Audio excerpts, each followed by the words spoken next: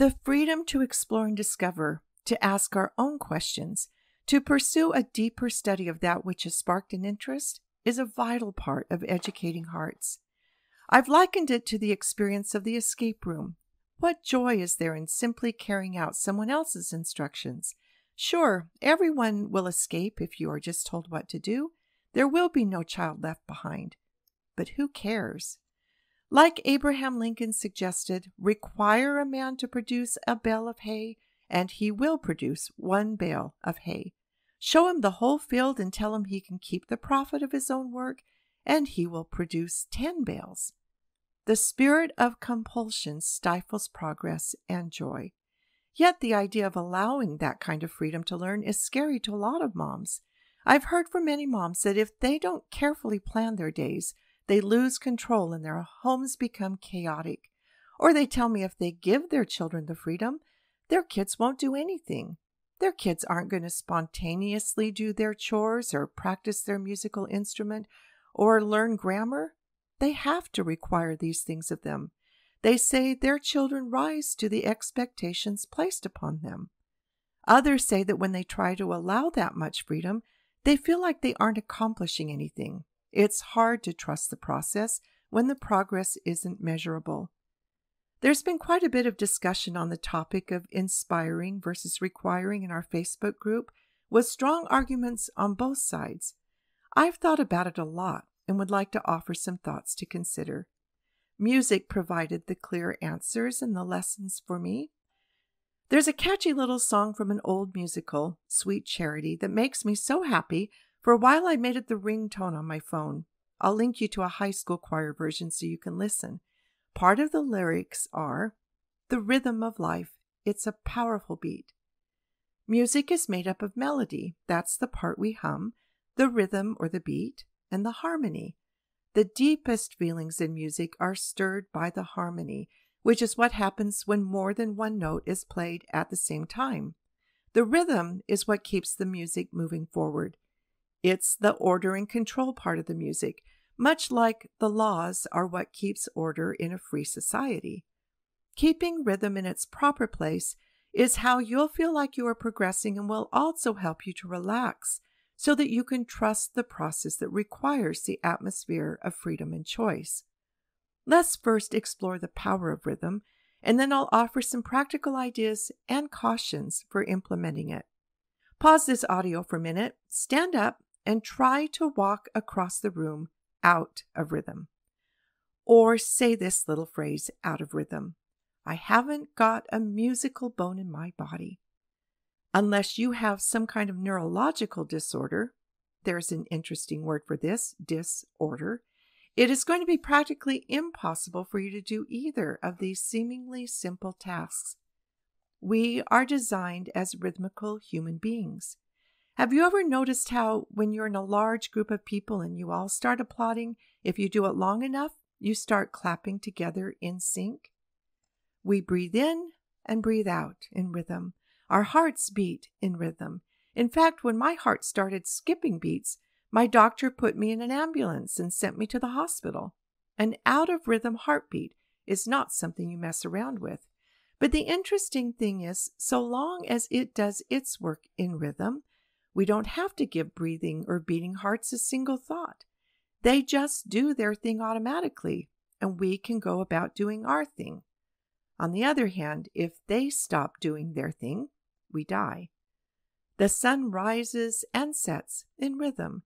The seasons cycle, spring, summer, fall, winter, in rhythm.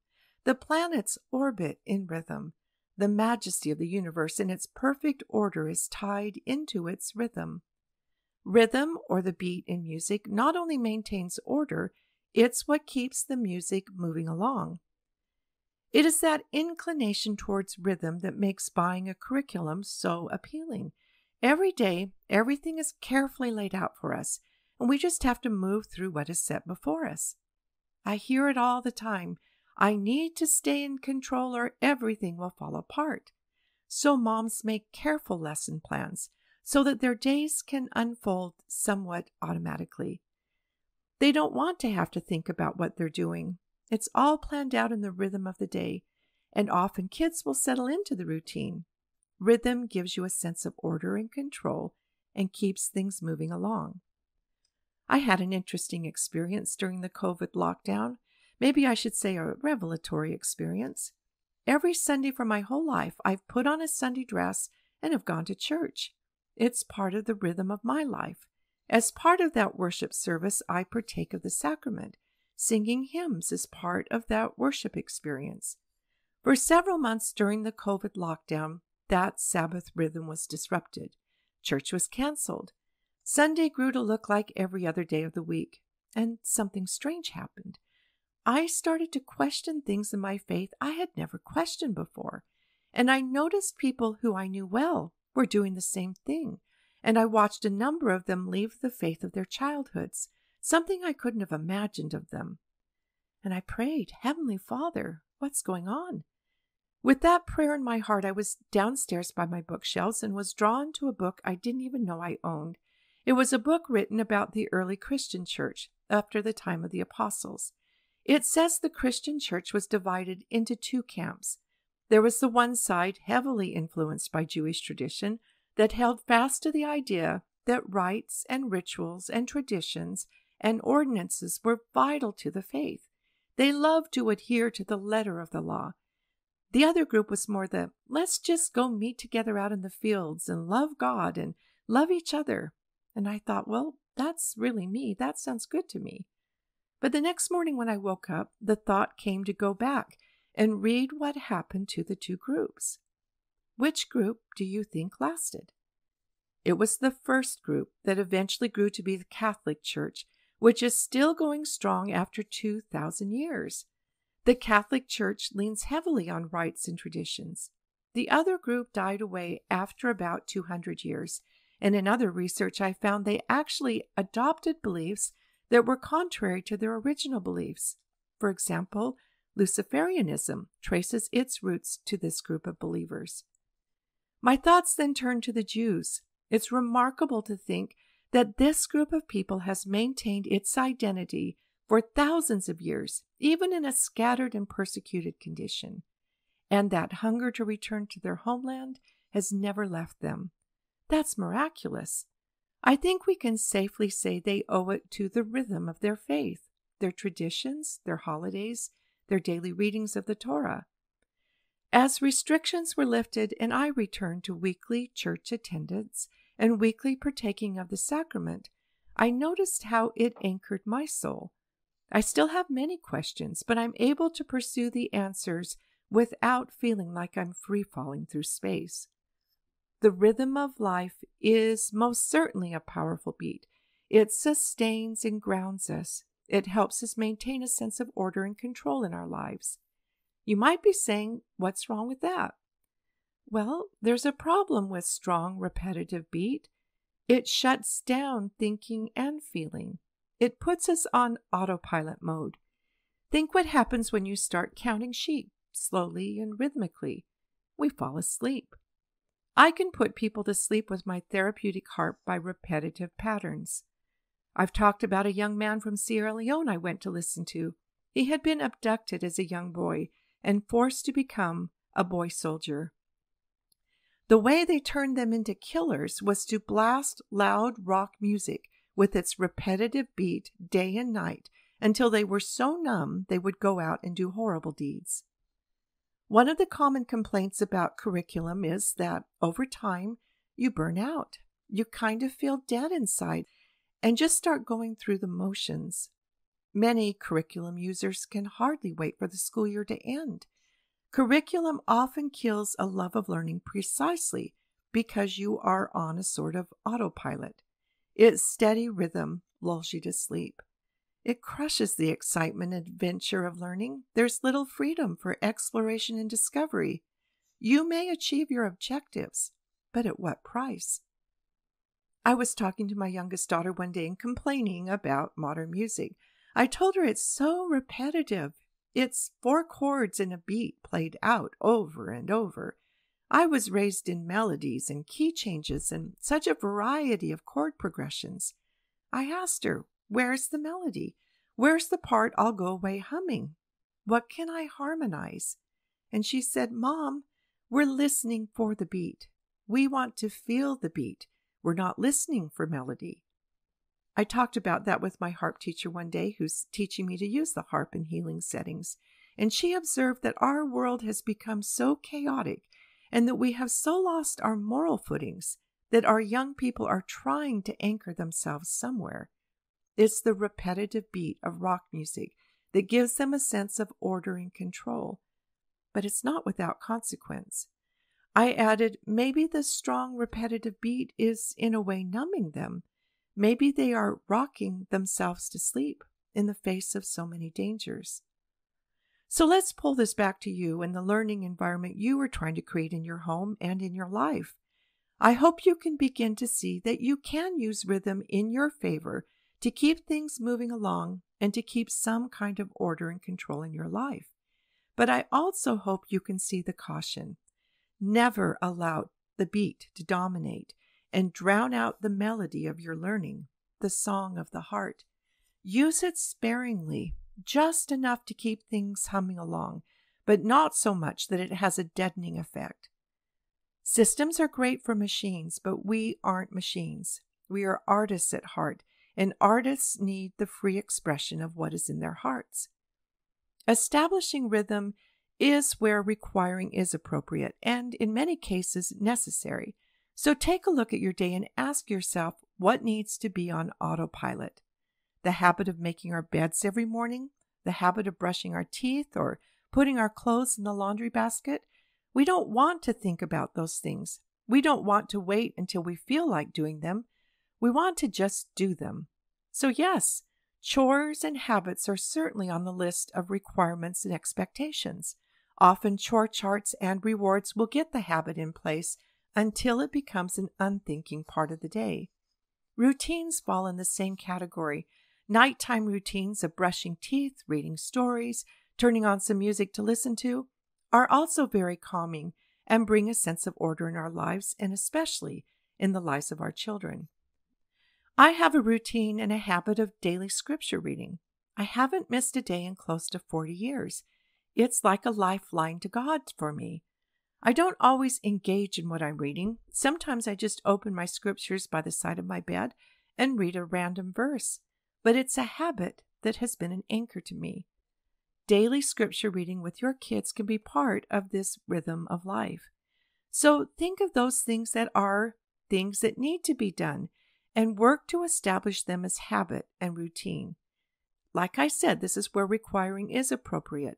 Putting dishes in the sink after dinner, practicing a musical instrument, memorizing a poem can be made a habit and part of the requirements you establish in your home. Academic skills like memorizing math facts or practicing handwriting can be made part of the require part of your day. But keep that caution in mind. If you allow the habit to dominate, you may kill a love of the thing that they are doing. There are a few things you can do to soften the effect. One is to utilize choice whenever possible. For instance, you may require your child to practice handwriting every day, but you can give him the choice of when to do it. Probably not on a daily basis, but let him make the initial decision of where he wants to anchor it in his day. Right after lunch, right after breakfast. You may have to try out a few spots to see where it works best. If a child is super reluctant, you can even give him the choice of how long. If he says 1 minute, put the timer on for 1 minute. 1 minute is better than no minutes, and it's the habit you're going for because this is a skill that needs developing. Another way is to use art to sweeten it. Put some favorite music on in the background. You may establish a certain time for read aloud, but let your children engage in quiet play or handicrafts while they listen. I hope you get the idea. And don't discount the power of love in sweetening the task. You can make chore time a drudge or lighten it up by having fun together while working. The chores have to be done, but you don't have to be miserable while you're doing them. In music, there are 3 anchor tones in every scale. Music is always searching to land on these anchor tones, and then it feels at rest. A very easy way to add a rhythm to your day is to make sure you have 3 meals a day. These are like the 3 anchor tones to your life. or if that's too much, at least try for dinner. And then attach one of these rhythm activities to the meal. Then they are likely to get done.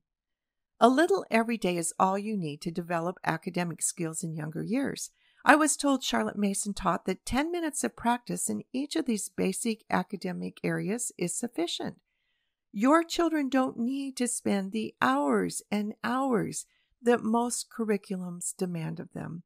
Neither do they need to spend the hours upon hours of information that is dumped into their brains that they haven't asked for, nor do they know what to do with it. Therefore, most of the information delivered through curriculum will just wash away. I believe there are better ways to spend our time. The rotation schedule is also designed to add the necessary rhythm to make progress in learning.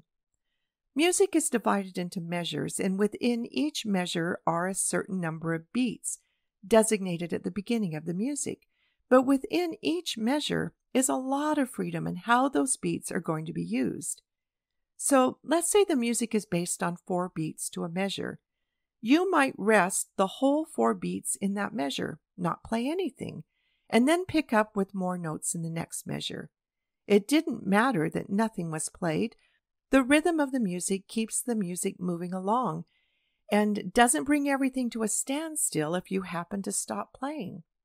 Maybe the next time that particular phrase is played, the measure that rested 4 counts before will now be filled with 32 30-second notes and even some trills thrown in or a whole glissando. Even if you don't know musical terms, I hope you can see that you can fit a lot of notes into 4 beats. This is how I picture the rotation schedule moving along your study of the whole world and everything in it. Maybe the first time through the rotation, your melody is very simple. Maybe you only get to 1 story the whole month, and the next month you have a baby and you have read no stories. It's like a whole note rest. But if you keep moving through the rotation, eventually adding in what you can, your learning will keep moving along and you will keep from feeling like you have failed. Maybe you'll only manage some music or look at some art. That's okay. The rhythm will keep you moving along. I'm also encouraging you to add reading the Forgotten Classics Family Library as part of the rhythm of your day.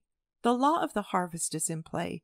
You cannot grow a garden from seeds that have never been planted, so you want to make sure you've scheduled seed planting in your day. It doesn't need to take up a long time.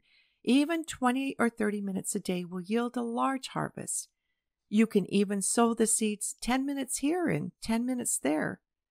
I would place that the act of establishing a time for the Forgotten Classics falls in the category of requiring, but definitely soften it by allowing choice and wrapping it with love. Why do I place such importance on the Forgotten Classics? I've likened these stories to gold nuggets that have remained when the dust of the ages blows away. They can also be likened to heirloom seeds. Notice the word heirloom. An heir refers to someone who has the rights of inheriting wealth. That is you and me. We are inheriting the riches of the past. Loom refers to a weaving machine, of having something woven into fabric.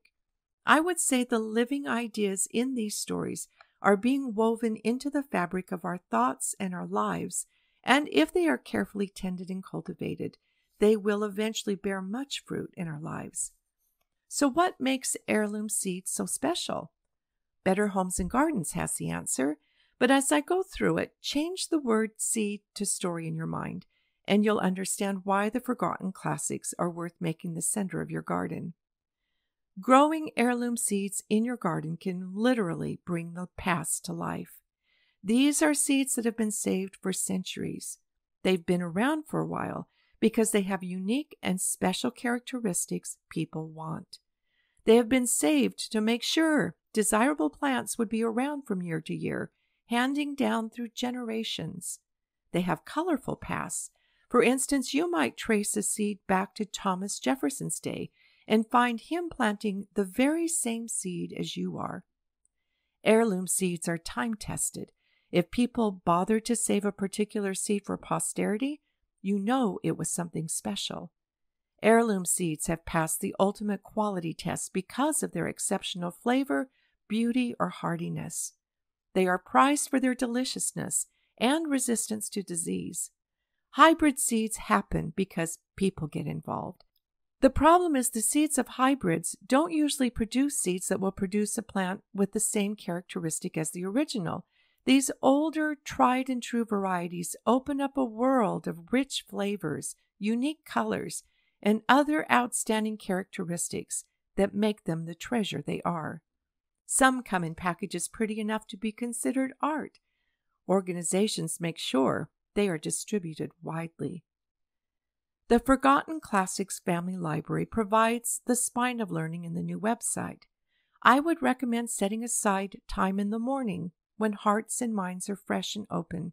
An ounce of morning is worth a pound of afternoon. Call it your world adventure time. Make it exciting. Sell your children on the idea of heirloom seeds.